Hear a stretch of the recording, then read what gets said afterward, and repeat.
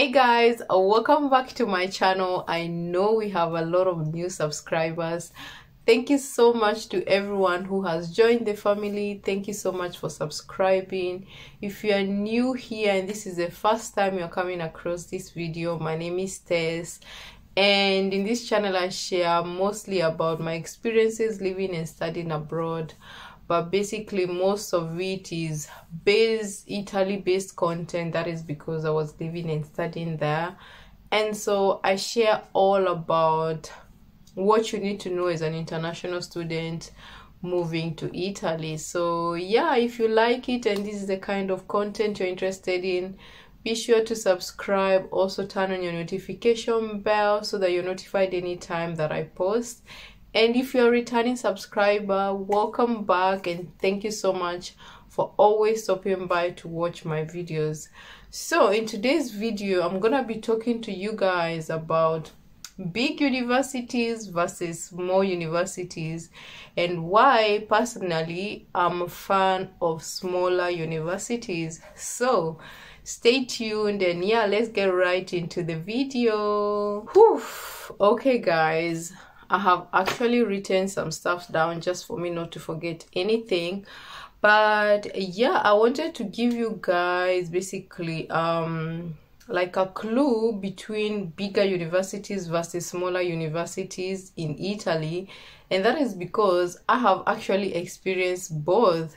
So if you've been a subscriber for some time or have been watching me for some time, you know that I did transfer universities. And so I moved from a bigger university to a smaller university. And so in today's video, I'm going to be telling you guys some of the cons of being in bigger university versus a smaller university. And you can weigh like options when you are trying to apply to Italian universities.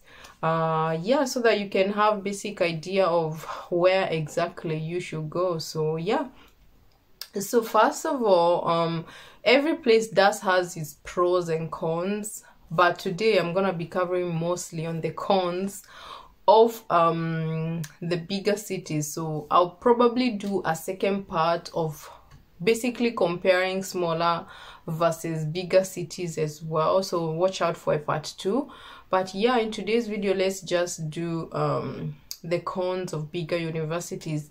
And so one of it is basically that it is too competitive. So being in bigger university, because of the big names and how big the capacity of the university is, it does handle like so many students. So you find that with these, the competition is obviously very high because there is a big number of students. When it comes to everything is so competitive. So when it comes to like things like applying for part-time jobs in the universities, because most of the time universities do offer part-time jobs, so you find that it's too competitive to basically even get a position or as a part-time working as a part-time student.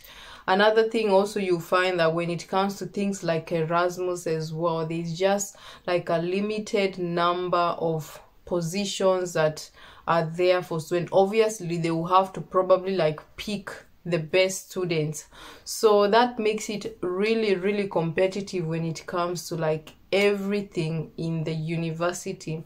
Well, as compared to a smaller university, there are like fewer students, and so the competition is less, and there are also like more opportunities or more options, or like quite a number of options.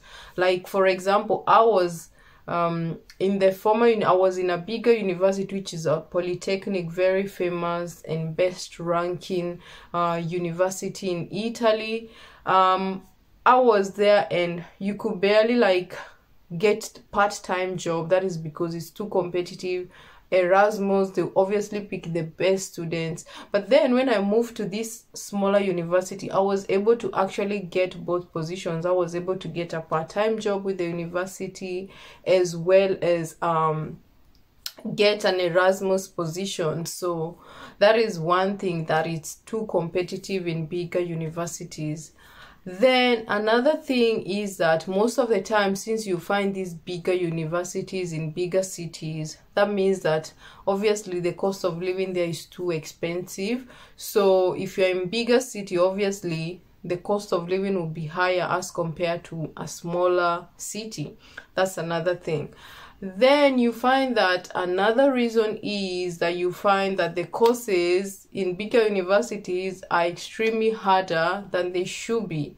You guys, you know that I left the other university mostly because I just couldn't cope. I couldn't pass my exams, and that was because the curriculum was like extremely difficult, especially when you're coming from another country that is non-European and you're not used to the educational system. You find that it is too difficult as compared to like what you are used to. So it will take some time for you to adapt, and the professors don't have time to be explaining to like all the students. So you find that the exams or the courses are extremely difficult than they really should be. So that's another thing I found in bigger universities as compared to smaller universities.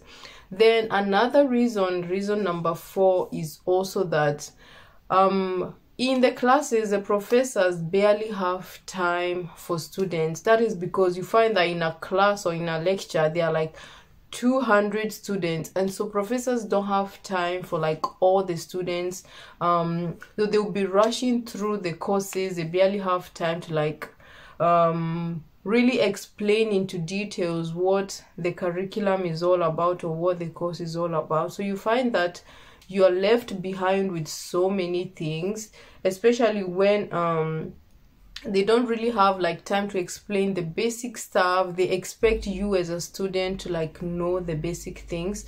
So you find that you'll be going to a lecture and you're basically lost in the class, and you find that you can even finish a semester with a lecture or a course and you've barely understood anything. That is because the professors are just like rushing through the syllabus because they want to finish in time, or the time they are given to finish the syllabus, and so it's like you have to do most of the reading yourself. So professors also barely have time like for students because they are also like busy professors. They probably have so many other lectures they are covering because they are like in a big university, so they are like handling so many lectures with other classes as well. So that's another thing. And then also reason number 5 is that courses or exams are also really hard to pass in most of these big universities. You can find that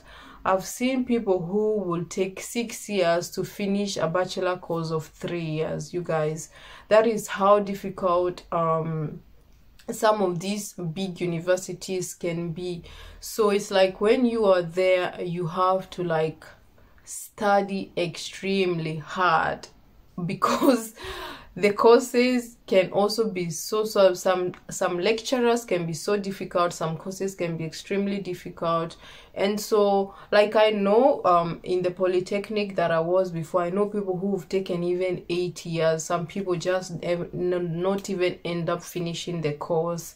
Some people just give up in the process because some courses are just extremely so hard to pass. You can be doing an exam for over 2 years, the same exam, and you're not passing. So that is how tough it can be in some of these big universities. So another thing also is that there is really no sense of community in bigger universities. That is because it's too big and everybody's just on their own. So everybody's just like process of trying to pass their exams, pass their courses. So there's barely like a sense of community in bigger universities. Well, as compared to smaller universities, you find that since it's a smaller university, you find that there is a community of like around students. So that was what I found. Like in the bigger university, everybody is just on their own. Since it's also a big city, everybody is just on their own. But then in the smaller university, I found like students are more together. You could find that when there is like an event, the students will invite each other. Like there is that sense of community around the students, which I really, really loved. And then another thing also is that you barely find like extracurricular activities in these big universities. That is because like they are too busy trying to finish the syllabus, and there's barely any extra activity outside the classes, that you have to like find it yourself, maybe outside the university. But in the university, there's barely like extra activities outside the classes. That is something generally in Italian universities I've seen, but it really happens mainly in like bigger universities, because like the smaller university I was, we had something like cultural day where like people from different countries will like present their cultures or something in their country. We'll have like a cooking day where they present foods from different countries. So even though it wasn't much, but it was better, it was something like outside the school, something outside the classes that you're used to. So yeah, that's another thing. And then another thing also, the competition for scholarships in these big cities is really, really high, you guys, because you find that in big cities there are, for example, like 3 universities, and these 3 universities are holding a capacity of like over 10,000 students, and all these students, most of them are relying on the scholarship. So the competition is so high when it comes to this scholarship, and you stand most of the time a chance of you could win the scholarship, but probably you'll be in a waiting list. For example, you win the scholarship and you're in the waiting list of getting accommodation. So everything just becomes a little bit complex because you're in a bigger city and there is a bigger volume of students. Well, as compared to a smaller university, since it's just like one university, obviously they are just dealing with students from this university, and the competition is not as that high as compared to a bigger university. I hope you guys are getting things. So yeah, that's another thing, that scholarship competition is super high. But yeah, that's not to say that when you're in big universities there are no its pros. I'll probably do part 2 of the pros and cons of big cities versus smaller cities, and you guys can weigh your options. So yeah guys, I don't want to make this video too long. I hope you enjoyed this video. I'll see you guys in my next one. Don't forget to like, to share, and to subscribe. Bye guys.